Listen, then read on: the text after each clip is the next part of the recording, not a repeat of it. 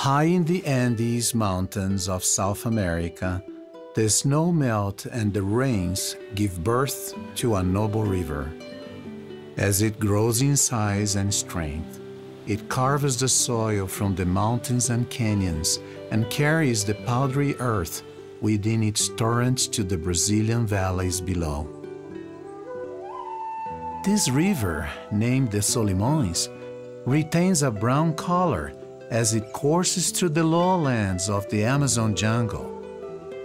For nearly 1,000 miles, its powerful currents flow, solitary and proud.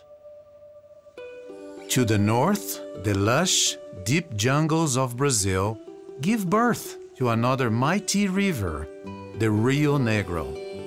Minerals and elements from the jungle floor transform its waters into a clear but dark current.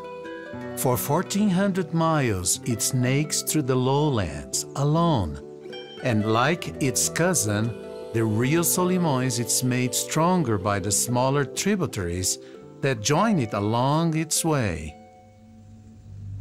Both rivers become strong, proud, and independent on their own, yet the currents of the Solimões flow faster than those of the Rio Negro, and its waters are colder. The Rio Negro is dark yet clear, while the waters of the Solimões are dense and filled with sediment. Despite their differences in color, speed of current, temperature, and composition, the two rivers eventually collide near the warm jungles of northern Brazil. Yet, even after these waters join for many miles, they do not mix. They remain separate and stubbornly independent, as if fighting one another and saying, "I am strong without you, you will not change me." But soon the ground beneath the waters gradually declines, and the two rivers begin to flow faster, turning and mixing one with the other, merging and swirling together, eventually becoming uniquely different than what they once were. Now two rivers blending their differences become one, the strongest river in the world. The newly formed Amazon River then flows with such power that upon reaching the Atlantic Ocean, pushes its freshwater currents for miles into the salty seas. An observant person may say that people like you and like me are similar to the mighty waters of these two rivers. We are different in color and characteristics, in culture, in beliefs.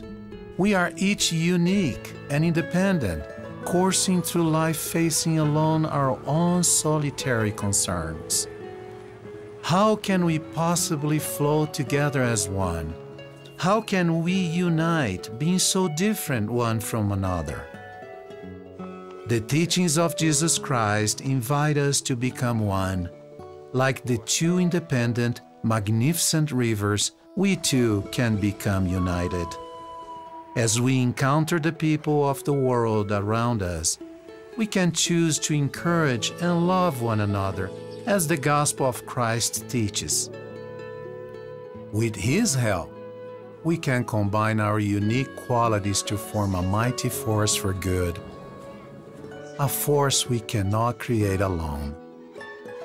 As the Solimões and Rio Negro eventually unite to become the most powerful river in the world, so we, as followers of Jesus, can become united and powerful, flowing together as one, one with Christ and one with our neighbor.